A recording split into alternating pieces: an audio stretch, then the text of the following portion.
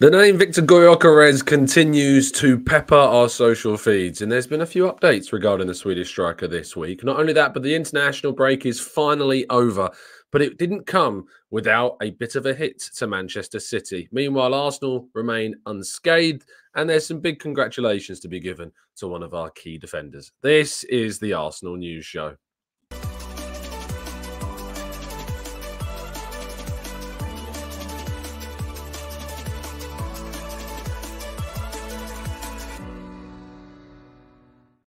Hello and welcome to the Gooner Talk, back again with you guys for another episode of what is the Arsenal News Show, joining you every single morning at 8 a.m. UK time. Thank you so much, as always, for joining me. It is an absolute pleasure and honour to always host the show this morning and be joined by so many fantastic people in our live chat box. Speaking of which, good morning to Black Shine, to Louis, to Martin, Carl, Robert, Damien, Stevie, Matt G, Amira, Mr. Riara, Silky, Ismail, Franklin, Temi, Daniel. We've got Daniel, another Daniel as well. Kaiser, Glenn, Vivian, Kevin, Stephen, Darren, NSW, and plenty more of you guys and girls as well. Thank you so much, as always, for tuning in and making this a part of your morning routines. If you could drop a like on the video and subscribe to the channel if you're new around here, with those notifications turned on so you never miss a show, that would be incredibly appreciated as we continue to try and reach 1K every single day. And I just would like to say a big thank you to everybody that continues to help us out and watches these videos, because for the first time in 2024, I'm not sure if this is the first time in a few years, but the first time in quite some time, our video from 5 days ago, the episode 434 on YouTube, which doesn't count obviously the audio side of things, reached 30,000 views, which is incredible. So thank you so much to everybody that's continuing to support the channel, that's continuing to grow our amazing community here, which is obviously based upon the idea that all of you are very much welcome if you're willing to be happy and respectful as per. And it does show, you know, the channel is clearly moving in a great direction with so many of you here to support it. So thank you for that.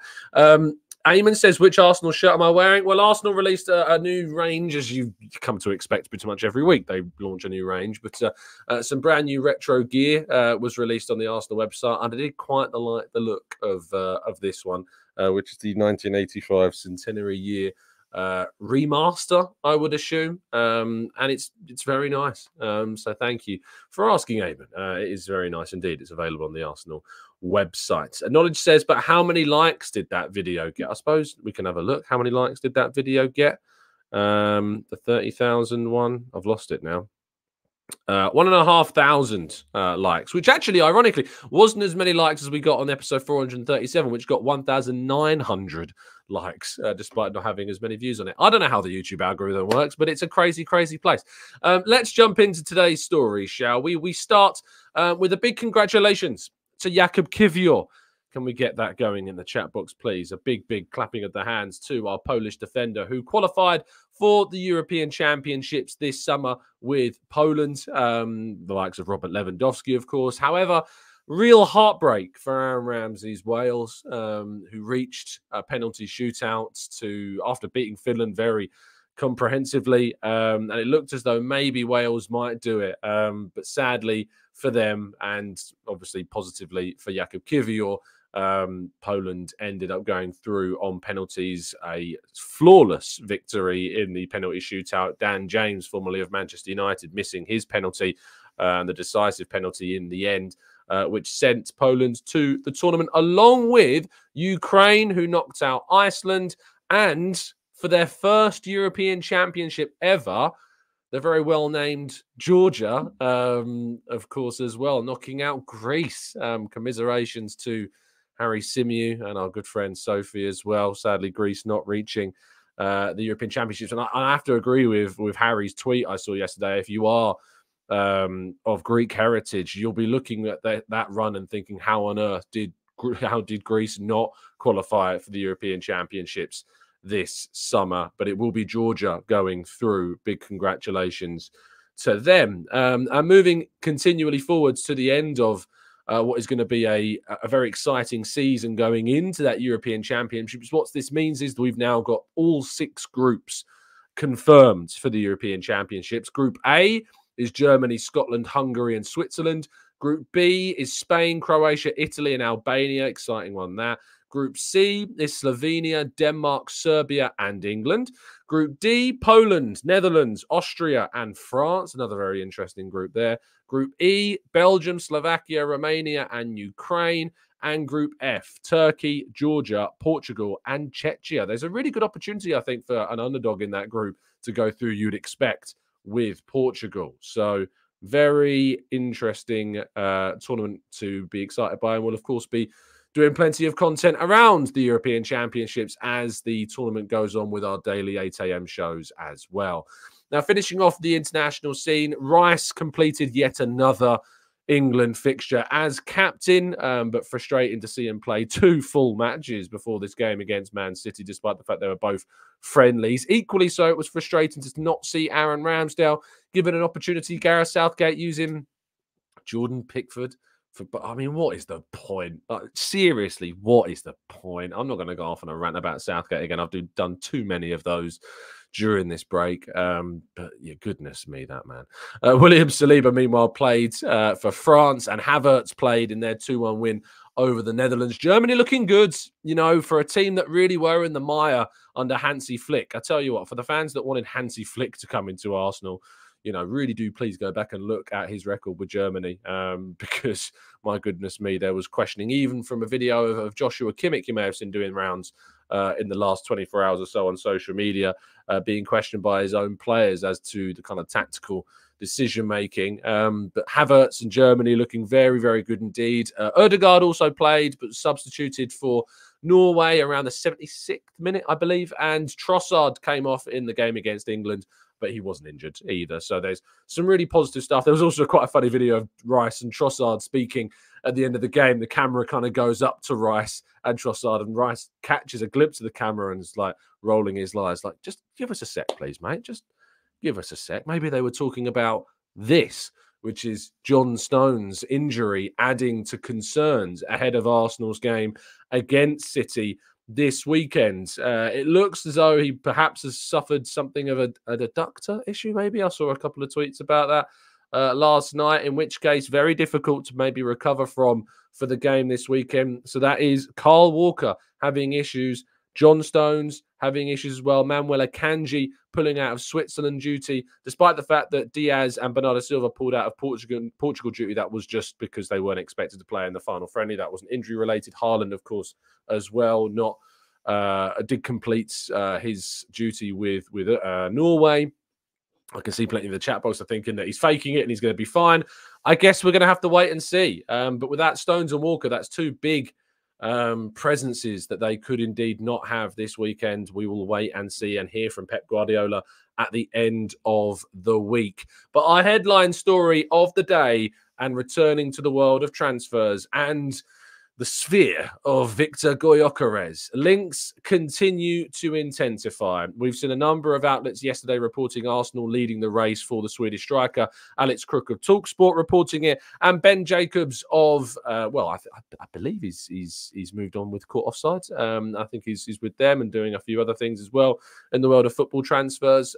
So Ben Jacobs reporting that despite the fact that Sporting would be expecting that €100 million release clause, they may accept slightly more money to a better structured deal. When it comes to release clauses, clubs tend to have to pay the full figure up front, whereas they may accept slightly more money, but paid over installments and certain staggered payments, which obviously can help certain teams out. So that is certainly worth keeping your eyes peeled to. But this link to Viktor Gyokeres is very much an interesting saga that will continue to, I'm sure, pepper our feeds. But Gyokeres is certainly a player that I think everybody should be looking at a little bit more intensely as the season comes to a close, with 50 goal contributions, of course, already this season. So he's my #1 pick and has been for quite some time to be the centre-forward signing for the club in the summer, to see what indeed he could achieve with a club like Arsenal. But it's not just about transfers. It's not just about the big money that could be spent, of course, in the world of transfers, because we don't expect you to spend big money when it comes to keeping yourself safe online, because you can get a significant discount off a subscription of a 1 or a 2 year plan with VPN, the ability that keeps you safe online. Now, I should say, if you were in our Discord server yesterday, I don't think there was. I think there was somebody in that chat box in that Discord server that didn't sadly have NordVPN turned on, and those pesky little trackers got inside them and affected their behavior in the Discord server yesterday. You'll only know what I'm talking about if you remember, and inside the Discord server. But had they had NordVPN, I don't think they would have ever had to worry about what happened in the Discord server yesterday, because of course it can protect you from those pesky little peeping Todd Bowleys that like to have a look at our transfer targets. It can give you the superpower of changing your geolocation as well and hopping around the world with your digital devices like your laptop, your phone, and of course your tablet as well. But if you're not happy with the service for whatever reason, you can get a 30-day money back guarantee. So who can say any fairer at that? And I did promise you that after the William Saliba prize ended yesterday, that I'd bring you a news or a brand new prize courtesy of Football Prizes, and I can indeed bring you that now. And if you are quick, and you have to be very quick indeed, you can still get the early bird price that will be increasing very, very shortly indeed. But there is already 123 tickets sold of this signed and framed Dennis Bergkamp shirt, which also contains a built-in TV playing some of the players' highlights. Not only that, but there are plenty of instant win prizes to get involved with, including a £25 Arsenal Club Shop gift voucher, a back four signed Arsenal photograph, which contains the likes of Steve Bold, Tony Adams, Nigel Winterburn, Lee Dixon, and of course, a Arsene Wenger signed Arsenal shirt with a Messi 22 years Arsenal-inspired signing on the back. So do get involved. Link down in the description. Please do get lucky, and let me know if you've been successful in any of our prize draws with Football Prizes ASAP. I'd love to hear if you could. Right, let's go to part two and your questions then right after this.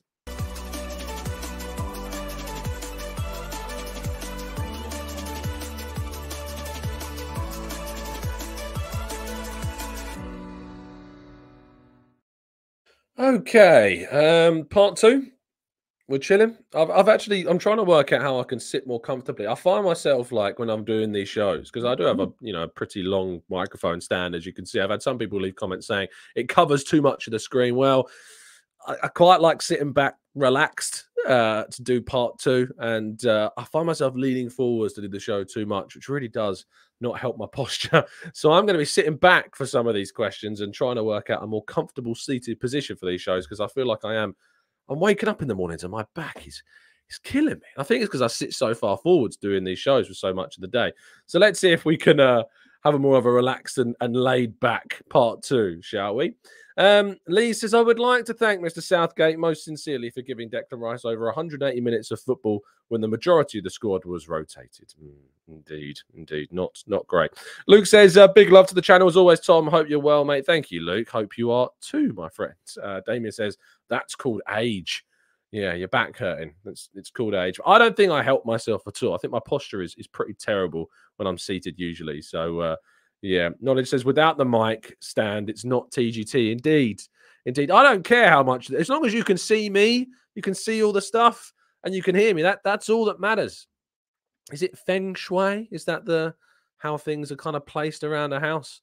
Well, it's helping me to sit more relaxed as well. Input says the Odegaard covers too much of the screen because Odegaard covers so much of the pitch. My captain, indeed. I love that. Praktika says, hey Tom, any comments about the recent allegations against Chelsea and Abramovich? And over the years he owns that club. What impacts would such acts have on football? I'm not well versed on the topic, to be honest, of the allegations that are in place. I did see, is it Marina Granovskaya? The one that was involved quite high up during the tenure of Abramovich could get called in as a potential witness in something allegedly. So I guess we'll have to wait and see. Chelsea could face serious punishments if they're found guilty of any breaches, which of course would be quite damning based upon some of the things that I've read, but I do need to get more. Frida says I need to get a better chair. Mikey says I need to try a standing desk. I've definitely, yeah. Abby says it's the chair. It's just a classic kind of desk chair. I should invest in one of those gaming chairs, really, shouldn't I? That would probably be better for my back. Maybe that's the next thing I need to invest in. for the office. Aaron says, do you think before the season is done that Arsenal will play Obi Martin? Think about how Yamal has a formula because of trying him. Do you think he can fit the Arsenal tactics? I'd be shocked, to be honest, Aaron. No, I don't think. He's not even played for the under-21s regularly yet. He's still an under-18s player. So, no, I don't think Obi Martin will be playing for the senior side anytime soon. But he's still an exciting player, one to keep an eye on, that's for sure. GZ4 says, gaming chairs, ain't it, Tom? And I game heavily. Oh, I guess you have to give me some chair advice, people. Send me some links. And by the way, thank you to those of you that have sent me a lot of I had a fair few inquiries about people curious about the merchandise thing. So I'll be in touch with some of those people over the next few days or so. I'm on annual leave in the next couple, so I should have more time to be able to attack those. So thank you for those that did indeed get in touch. Grantley Poo says, Tom, do you think Nord will help out with Gyokeres geolocate to Arsenal? Who knows? Maybe. They're capable of very, very good things. Jimmy says, I have dealt with office furniture and feel free to get in touch. I can offer some advice on what is good for you. Jimmy, I have absolutely no way of getting in touch with you, but you certainly have a way of getting in touch with me. You can go to either of my social platforms on Twitter or Instagram, or leave one of the comments down below in the comment section with how I can, and I'll happily have a chat about improving my deskwear.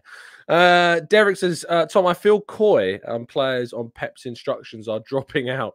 If that is the case, then they are fearful of Arsenal and look embarrassing on their side.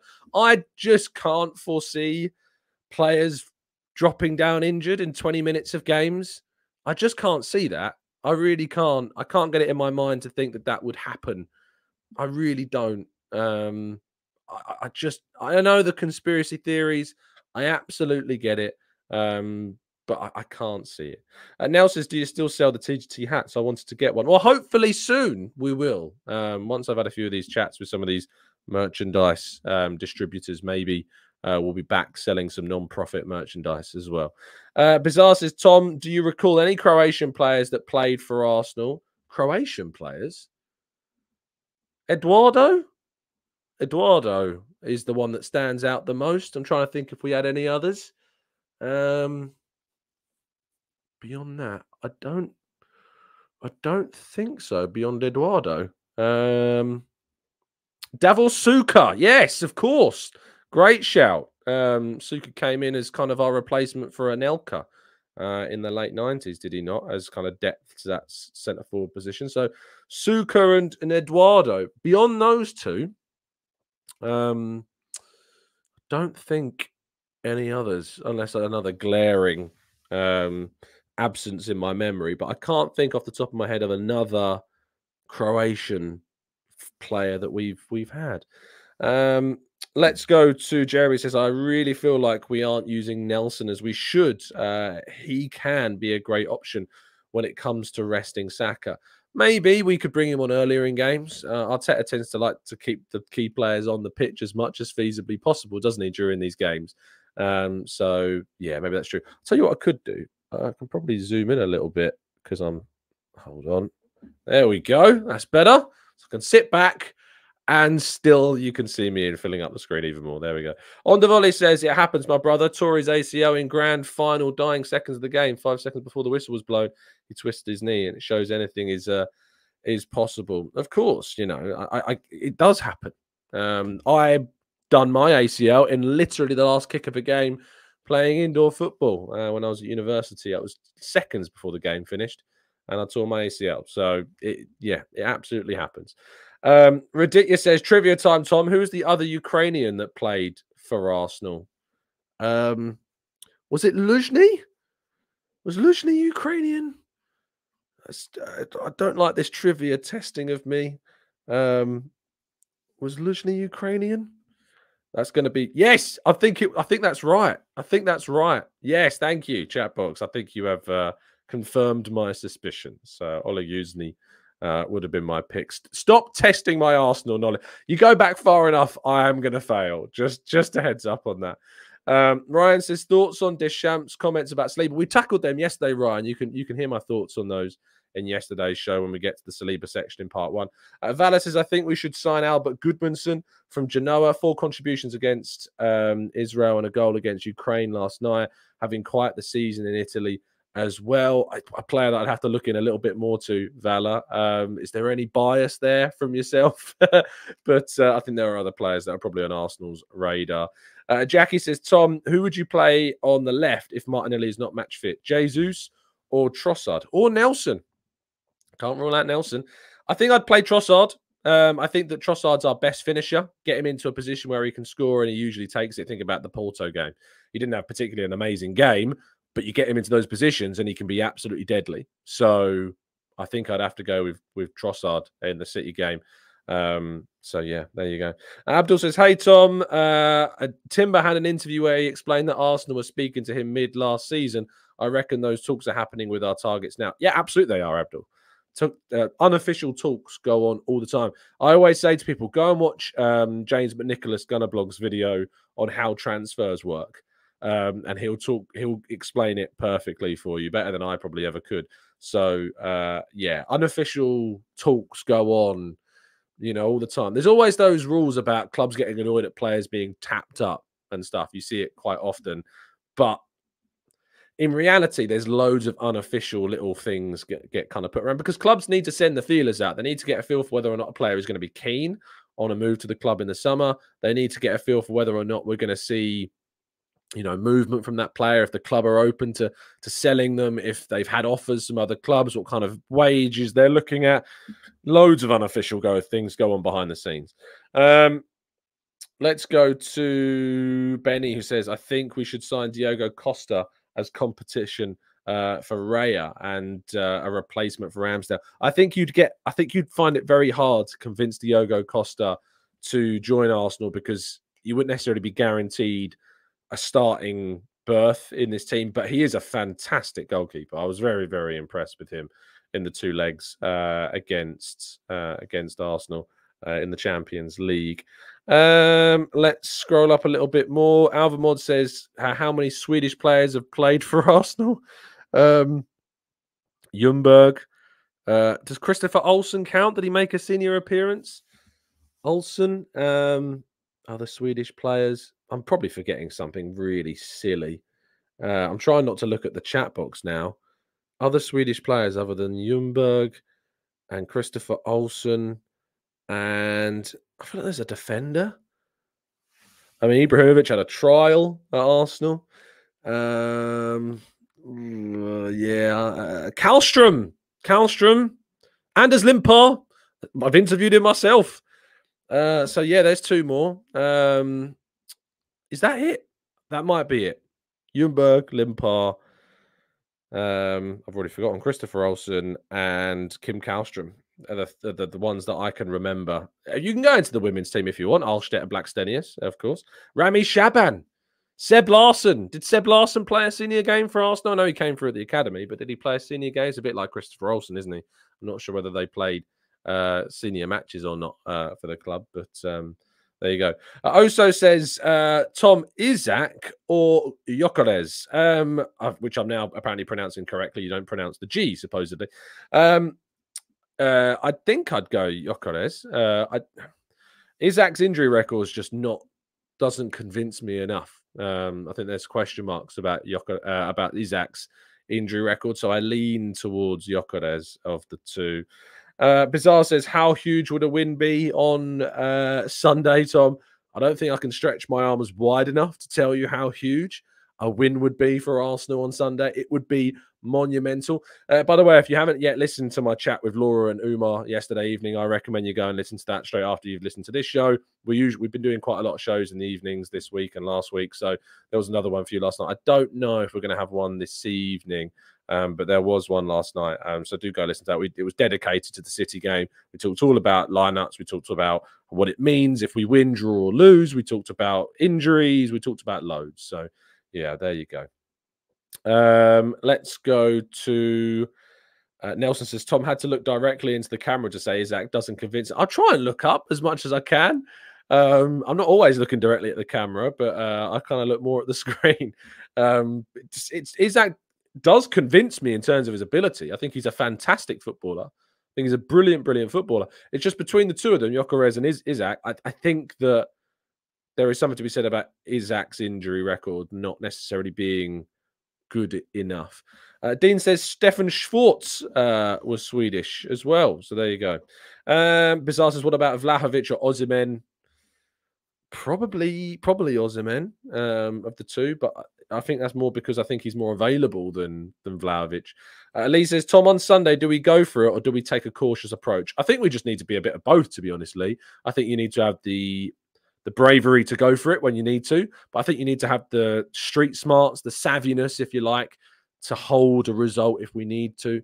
I think we've got the ability to be able to do that. I think we've got the defensive record to do that.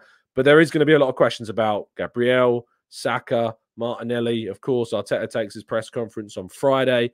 So there's a few questions to be had about that. Carl says, Tom, do you think a win on Sunday increases more pressure since the winning a title becomes you must rather than we can?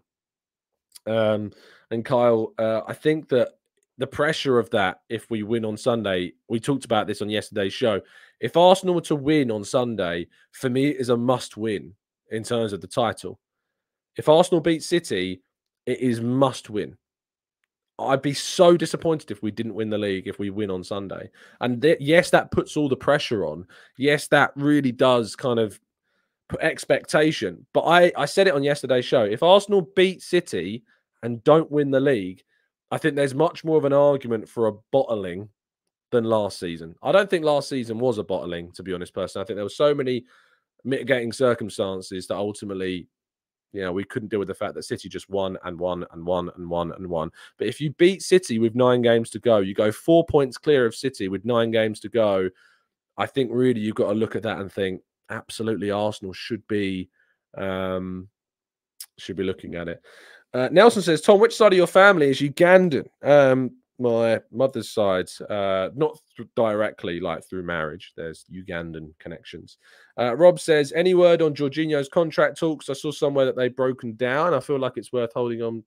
Not what I've heard, Rob. They're progressing. He's happy at Arsenal. He's keen to stay at Arsenal. And we have an option of a 1-year extension as well. So I've not heard that they've broken down at all. That's certainly not what I've heard. Warren says, where do you think that Jared Bowen might go next? I'm not sure really, because Bowen, I mean, what? He's in his mid to late 20s, is he now, Jared Bowen? He's 27, mid to late 20s. Yeah, I mean, he's 28 in December, but he's 27 till he turns 28. I think this summer and next summer are the last 2 summers that Bowen's really got to probably find that next step in his career. So I guess we'll have to wait and see on that. I don't think it'll be Arsenal. Ishan says, Tom, pressure makes diamonds, Champions League and Premier League. You never know, indeed. George says, Tom, do you think Saka's Nando's sauce and marketing is distracting him from the task on hand of winning a Premier League? No. That's the answer to that one. Anne says, is it true we're looking at extending Partey's contract? Haven't heard that myself. Gutamar says, is it a setback? Timber has not been featured in training lately. He wasn't pictured in training. That doesn't mean he's not there. If he hasn't been training, obviously it does raise something of a fear that he's not there. Certainly when I looked through the pictures of training yesterday, it had me a little worried, but it's impossible to know because we don't know what is and what isn't shown. So it's difficult to make any kind of conclusions on that. But I guess there's justification for a fear of a setback, but only if we get it confirmed by Arteta on Friday. Anissimo says, I don't see that. We have the hardest fixtures and we literally lost to lesser teams and an easier run-in with 10 games to go last season. Sad, but we should keep our expectations low and enjoy it. I'm not saying that you shouldn't keep your expectations low and enjoy it, but if you beat City twice in a season, you beat Liverpool and draw with Liverpool, you've got, that's 10 points from a maximum 12 against your 2 title rivals. You should be winning the league. That's just my opinion. It's not about trying to pile more pressure on. That's just my opinion. I think if you beat City twice and you beat Liverpool and you draw with Liverpool, you should win the league. It's just my opinion. You know, I'm not doing the whole raise your standards sort of thing, but that is my view. If you win that game, we should win the league. And I'd be expecting us to win the league if we do beat City.